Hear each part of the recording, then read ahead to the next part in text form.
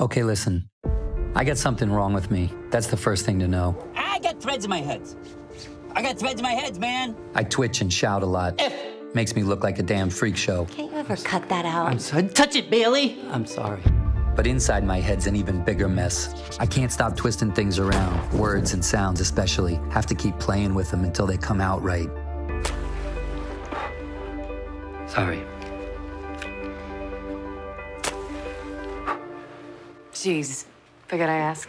Like I said, a damn mess. Then I started working for Frank.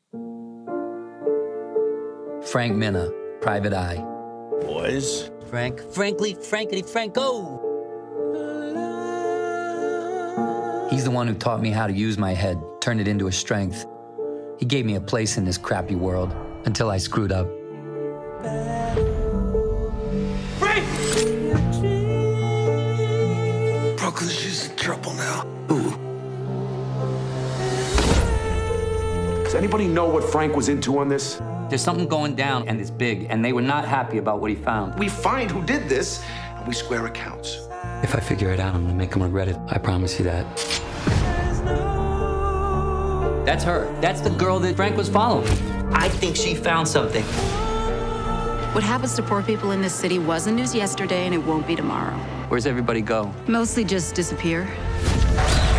This town is run by Moses Randolph. When someone isn't seen for what they truly are, that's a very dangerous thing. Do you have the first inkling how power works? Power is knowing that you can do whatever you want and not one person can stop you. Those people are invisible. They don't exist. If you threaten his work, he will destroy you. You all alone? You got no idea.